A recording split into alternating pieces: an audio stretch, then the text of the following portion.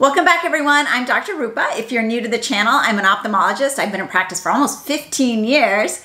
And today we are reacting to Hooked on the Look, the eyeball tattoo. There is an episode that a woman got eyeball tattoos, and that's kind of become one of the things in the body modification community. And I had to watch this because I've seen a lot of instances, at least within the medical community, of just really bad eyeball tattoos that have gone horribly wrong, and the patients have become blinded and have had to have the eye removed. So I really wanted to check this out and see this woman's experience because the caption grabbed me. So let's take a look.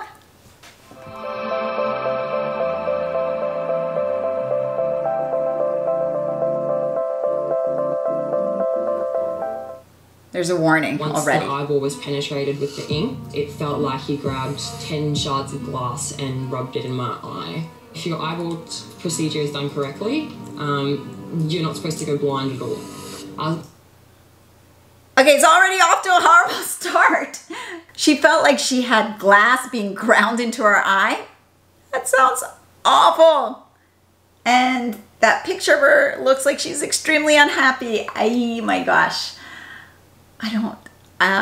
Wow. Okay. Yeah, let's just watch. Let's keep going. Blind for 3 weeks. That was pretty brutal. She was blind for 3 weeks.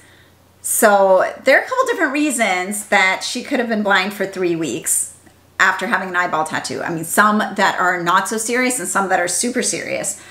Doesn't look like she's blind right now, so I'm assuming that whatever it was, that it improved. So the short-term complications of having an eyeball tattoo, and this is when they actually inject dye underneath the conjunctiva, underneath the white part of the eye, and then they use this spatula thing and they smush the dye all around. So it spreads all around the white part, the conjunctiva of your eye.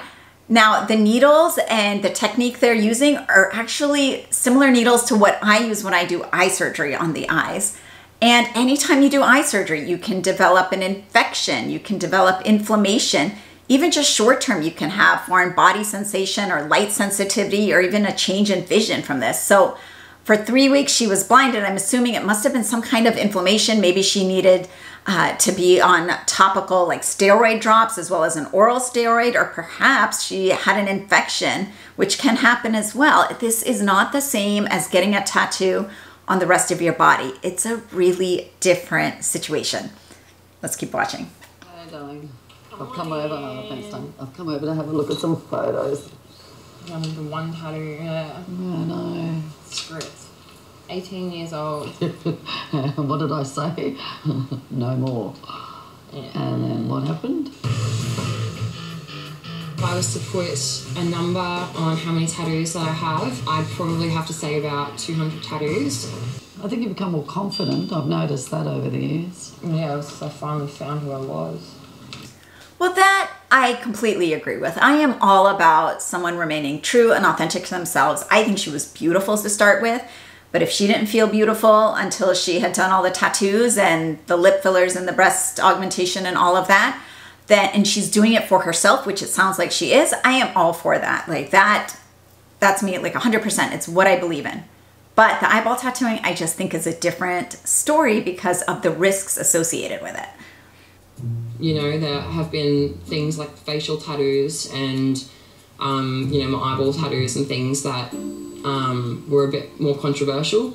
Look, white eyes. That's just weird. It's beautiful. No, it's weird. What do I think about my daughter's blue tattooed eyes? Where do I start? I cry. She looks like she's about to cry.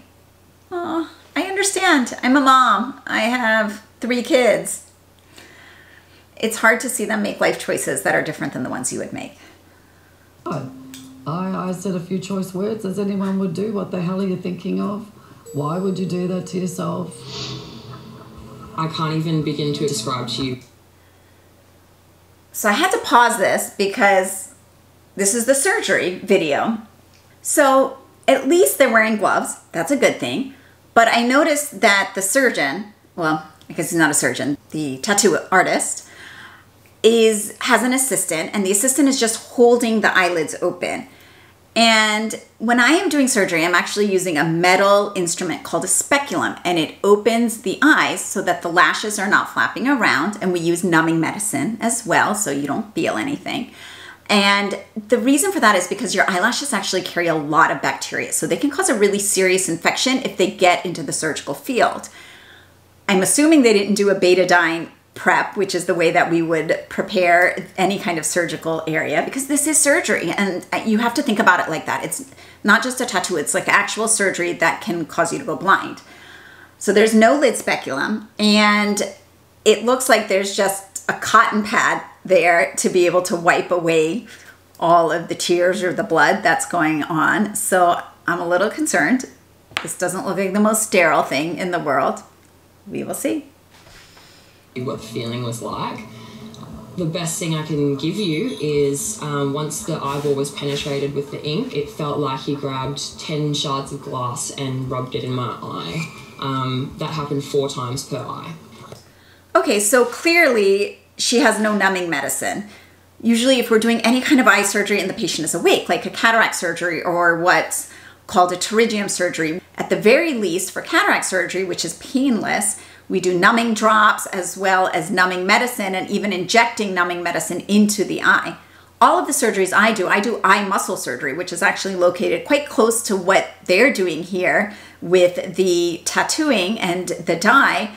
All of my surgeries are done under general anesthesia, so the patient is completely sleeping, so they don't feel any pain. She's moving her eyes around. She's feeling these injections 4 times in each eye, so it doesn't seem like she has any kind of medicine on board, which I think goes with the fact that this is not a doctor, obviously, performing this, and any of the numbing agents that you would need to get are going to be different, again, than the skin, because the numbing creams that go on the skin cannot go in the eye. They will blind you. There's specially formulated lidocaine ophthalmic jellies, which are available for the eye, as well as numbing drops like tetracaine or proparacaine. She doesn't seem like she has any of those. I feel really bad for her. That looks awful. That was pretty brutal. Unfortunately, my artist went too deep into my eyeball. If your eyeball procedure is done correctly, you're not supposed to go blind at all. But it's a risk. That's the thing. Yes, you're not supposed to go blind, but you can go blind. And that's the other risk, is that the needle can penetrate inside the eyeball. She called him an artist, not a surgeon, not a physician, an artist. There's a reason that I went to 4 years of medical school and did 5 years of surgery training to be able to operate on the eye. And I'm basically doing, sometimes, I'm not doing tattooing, but I'm using scissors and needles and things in that same vicinity because you can penetrate the eye.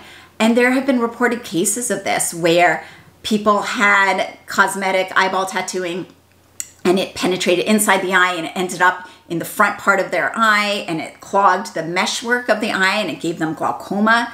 It went inside the eye to the retina and it made them blind, and it was so painful that the eyeball actually had to be removed. And when the surgeon, there's a video of it, and I'll link to it below if you don't mind seeing kind of gross videos. It was through our ophthalmology academy. And as he was trying to save the eye, so he was doing some surgeries to kind of release the dye, and he made one incision and just like all this dye came out from all different points where it shouldn't have been. So that's the danger. I mean, you go a couple millimeters in either direction and you really can be hitting really serious, important, vital anatomy that's important for you guys to see. So this is why it's not the same thing as tattooing your skin. I was blind for 3 weeks. Yes. Why would you do that to yourself, knowing that there is I suppose, a danger to it? Not just I suppose. I mean, there is a danger. And I think that's the thing. Like, people don't realize that you really can go blind for this. I don't understand how it's really even permissible, to be honest. As we know as a parent, some kids will just do what they want to do, regardless of what we say. But I brought her into the world with the best skills that I could give, the best that I could give her. It's just for me to be there and go along the journey with her and prop her up and love her. So anything you're going to feel. That almost made me cry as a mom. I mean, she's just sounds like a wonderful mom, and is all you can do is just support your children and be there for them. And I know this is a tangent and has nothing to do with ophthalmology or eyes, but that's a really wonderful relationship that she has with her daughter, just to be there and be supportive, and obviously nursed her back to health when she was blind for 3 weeks. You can get really serious immune reactions from this, as well as allergic reactions, and just there's a list about 10 things, 15 things that are very serious and vision threatening that you can get from eyeball tattooing. So it's not something that is simple. Feel when you get older? Oh, I'm going to And be you have loving children, how are you going to be when you sit here You know what? and you're the mum? I'm going to be an open colouring book. All my pieces of grey wash, so they can sit there for hours and colour me in. It's a nice way to look at it. Yep. At 15 years old, I got diagnosed with severe clinical depression. She never saw herself as being beautiful. She didn't see herself through my eyes. A lot of people go through things in life, but for me, it's about coming out the other side and being able to be your true self. At 16 years old, I got my first tattoo. The feeling that I felt with that tattoo was almost like a negative energy release. I've supported her because I could actually see the transition, the growth, and how it's made her come to who she is today. That's really sweet, and I think that just speaks to why she's doing all of this and with the tattooing, and I'm so glad that it has helped her realize her inner beauty and to feel comfortable in her skin and to be authentic and true to herself, and that her mother is supporting her, which I think a lot of parents might not do so. I just think that the eyeball tattooing is taking it to a level which is kind of dangerous because of the potential for blindness. But in all other respects, I think it's wonderful. I support her every other, and I support the eyeball tattooing.